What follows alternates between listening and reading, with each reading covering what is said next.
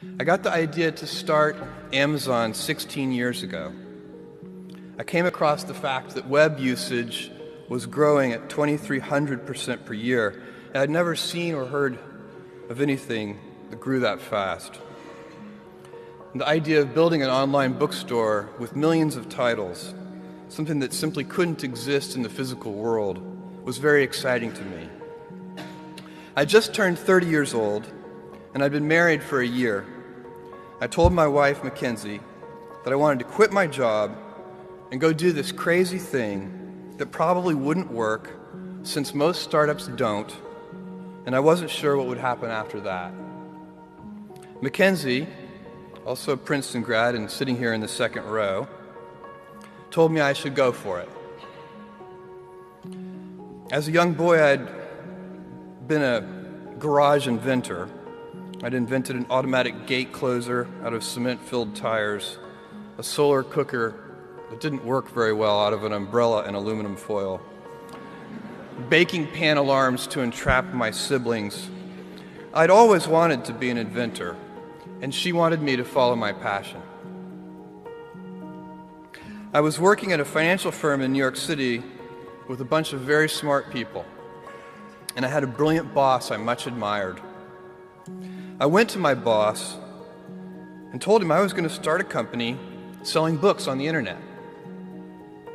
He took me on a long walk in Central Park, listened carefully to me, and finally said, "That sounds like a really good idea, but it would be an even better idea for someone who didn't already have a good job." That logic made some sense to me, and he convinced me to think about it for 48 hours before making a final decision. Seen in that light, it really was a difficult choice, but ultimately, I decided I had to give it a shot. I didn't think I'd regret trying and failing, and I suspected I would always be haunted by a decision to not try at all. After much consideration, I took the less safe path to follow my passion, and I'm proud of that choice. Tomorrow, in a very real sense, your life, the life you author from scratch on your own, begins. How will you use your gifts? What choices will you make? Will inertia be your guide, or will you follow your passions? Will you follow dogma, or will you be original? Will you choose a life of ease, or a life of service and adventure? Will you wilt under criticism, or will you follow your convictions? Will you bluff it out when you're wrong, or will you apologize? Will you guard your heart against rejection, or will you act when you fall in love? Will you play it safe, or will you be a little bit swashbuckling? When it's tough, will you give up, or will you be relentless? Will you be a cynic, or will you be a builder?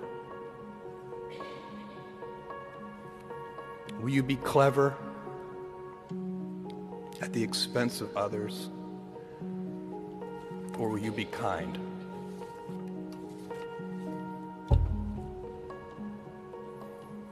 I will hazard a prediction.